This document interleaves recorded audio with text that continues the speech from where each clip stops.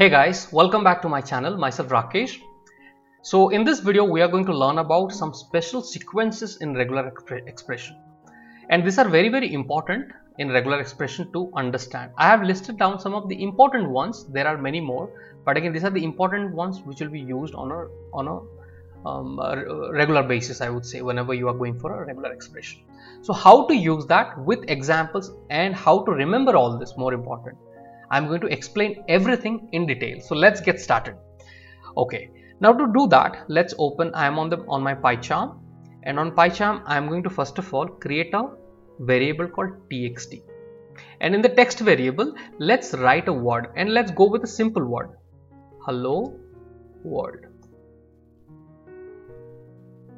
Okay, so I am writing a very simple sentence. Because simple, why I am taking simple sentence? Because this is easy to remember, okay, easy to use it. So go with a very simple sentence. Okay, now because I need to deal with regular expression, which is the module that I have to import, that is the RE, stands for regular expression, import RE. Okay, and then once I import, let me create a variable X, or an object you generally call. So I'll create an object called X, and then I'll take the name of the module RE, and I will simply say find all. Okay, now if I ask you, hey, you need to find a word if a word is present in a string. String means a set of words, or could be a single word, doesn't matter. But again, in this set of word alphabets are there or characters are there. Inside that I need to find a single word. So how to do that? Simply if I say the comma txt, the variable, if I pass, this is the syntax. So this is going to find me, it will going to check and find me whether the word is present or not. Right? If I'm going to run this, what would happen? It says, hey, yes, the the is present in the entire word. This is clear. Now let me ask you a different question. If I ask you, can you find out if the the is there at the beginning of the string? At the beginning of the string, if the word is present at the beginning of the string.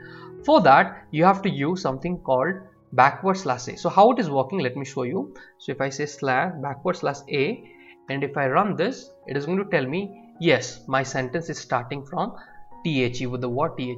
What if I'm going to cut this and going to paste it at the end of it? Is it going to give me any data? It is saying no, there is no words the starting.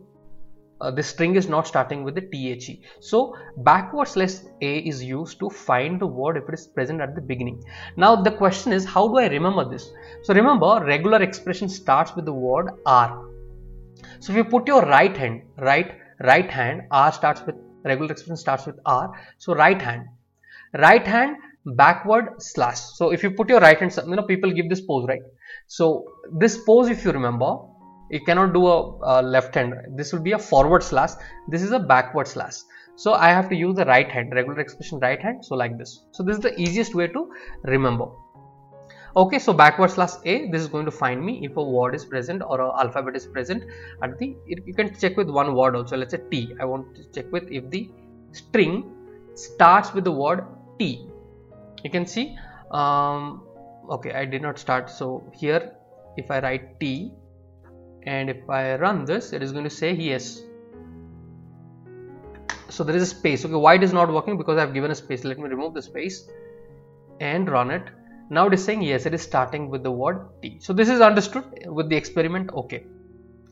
Now if I ask you, how about you checking, some alphabet? There is this string has got 3 different words: the, hello, and world. If I have to find if these 3 words, out of these 3 words, if any of the words starting with an alphabet or set of alphabets or set of characters, how do I do that? Using the /b. So how this /b works, let me tell you. If I write /b, and this has to go with the word R. R stands for raw string. Okay, because it has to check not the entire string. The first one is checking the entire string as a whole. It is checking raw string. I mean, each word is going to check one by one. In the entire string, I have got multiple words. It's going to pick each word and going to see if any of the words starting with T. For example, if I run this, it says there are 2 words in the entire sentence which is starting with T, which is correct in our case. You getting it? So /b is meaning it checks each word by word. Okay, what if I would like to check if that ends with something? For example, if it is ending with a O or not. So for that, if I type O, and the slash B has to be kept at the end of this word. Okay, so slash /B. If I write this, it is going to check if any of the word ending with O, you can see there is a word, single word, which is ending with O. For example, I'm going to write one more O here, and if I run this, it is going to give me there are two different words which is ending with O. So the use of /B is understood, and this has to be used with the conjunction of R. R stands for raw string. Clear? Very good. Let's get on to the next one. If I have to check digits, okay, D stands for digits. If the word contains any sort of digits, so to do that, if I simply write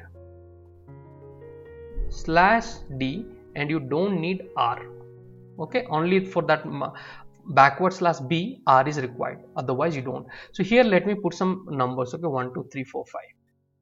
So what happens, it is going to check, yes, there are numbers, but again it is going to pull out each number, 1 2 3 4 5. What are those numbers? It is going to pull out by writing /D. Okay, D stands for digits. It's quite easy to remember.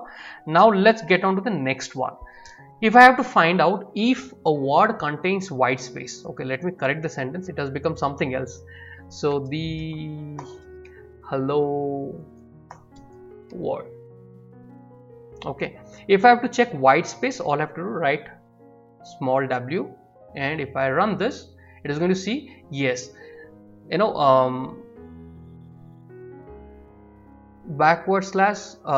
for white space it is S. I forgot.